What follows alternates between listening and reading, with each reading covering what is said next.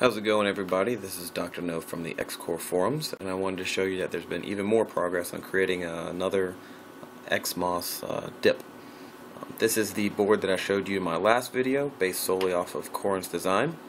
It has an XS1-L1. It can be plugged directly into a breadboard.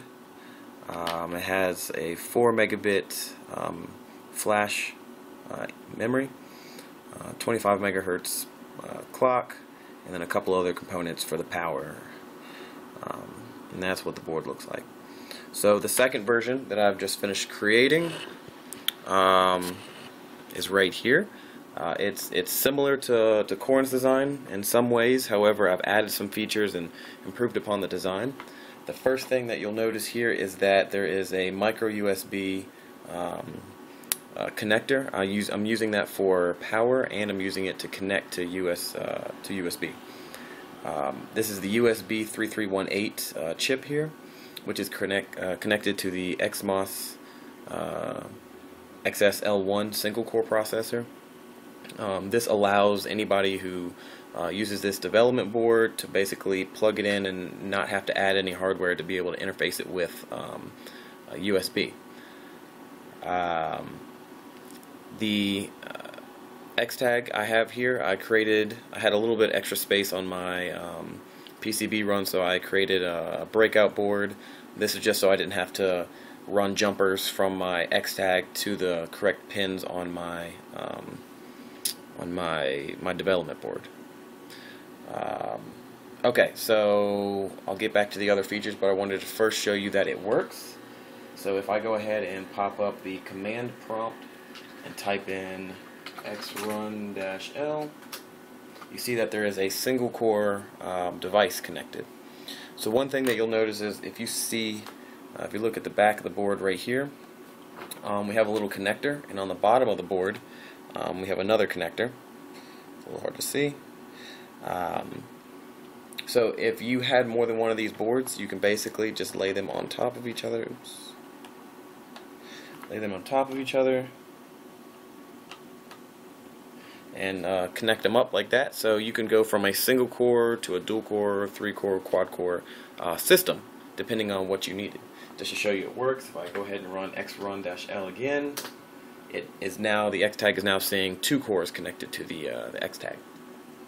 Okay, so I can go ahead and pull that off. Okay, the first program I can show you is the original LED timer by Corin. Basically, it takes port 8B on the XSL1 and then increments a counter every so often and then outputs it to the ports. You can connect an LED to it and actually show an LED counter going up, an 8-bit LED counter. I got a little lazy and I decided to not connect the whole bar graph. Instead, I'm just using a single LED connected to one of the bits. Here's the program.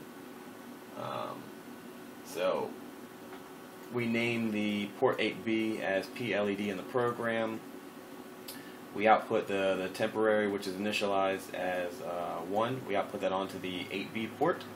We increment it, and then once it's been incremented enough, it goes back to 0.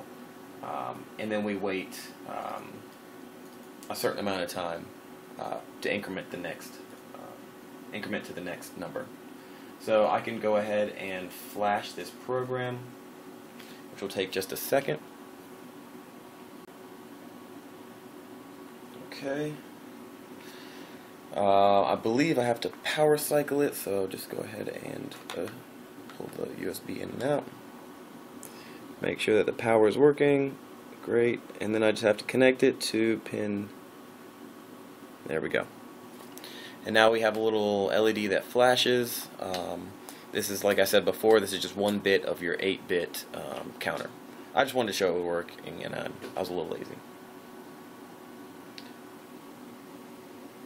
Okay, so even more interesting, I'm using some of the code from GitHub for the USB.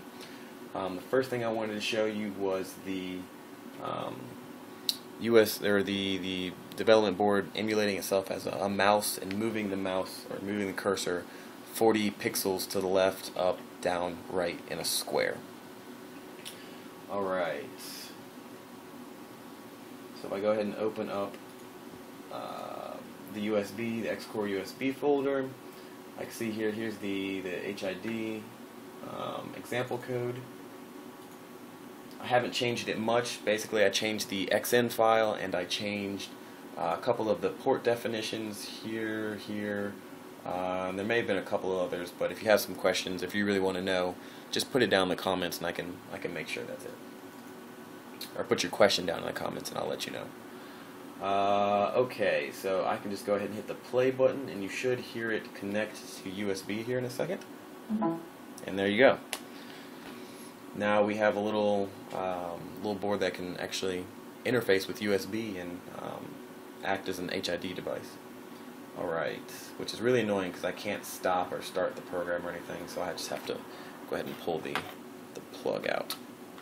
And it should turn back into the counter. Let's see if it does. Yep.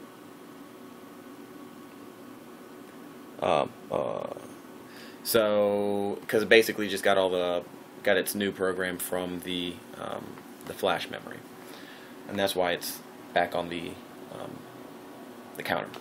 Okay, so I thought even more interesting was the virtual COM port, where it basically emulates itself as a serial plug, and then you can interface with it through a serial interface like TerraTerm or something like that. So I can go ahead and open that, and again, I didn't change the code very much. I did change the reset port, and I actually added the ability to turn an LED on and off. Originally, you can see here that it checked to see if it was a lowercase, and it output the uppercase version, A through Z. So I added the ability to put uppercase, and it would return the lowercase value. Also, if you put a 1 or a 0, it'll turn the LED on or off.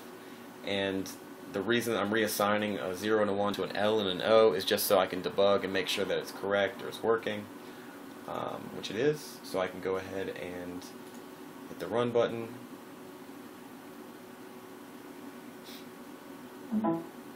Oops, wrong one.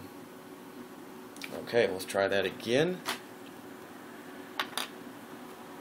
Alright, VCOM, just run as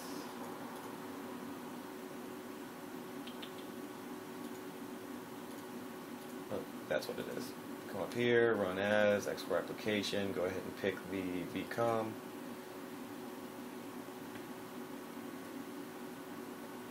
And there it goes. I can open up my TerraTerm. Alright, so whenever I put uppercase H, it's lowercase. If I put a lowercase h, it's uppercase. The other cool thing is I think I have it connected to 35. Okay, so if I go ahead and connect this to pin 35, and I can input a 1 or a 0, you can see it turning off. 1, 0, 1, 0. So it works. And as you can see, whenever I put a 1 in, it becomes an L. Whenever I put a 0 in, it becomes an O. Great, so that is where I'm at on creating an XMOS dip. If you have any questions, like I said, just put them in the comments. From here, I was hoping to start working with the XS-S1, I think is the next one that has analog, and that's what I'll be working on next. Since that's not going to come out for a while, I'll be working on a dual core version of this. Then I'll go ahead and open source it and maybe even try to sell a couple. So you have that to look forward to if you are looking for a cheap development board. Thank you for watching.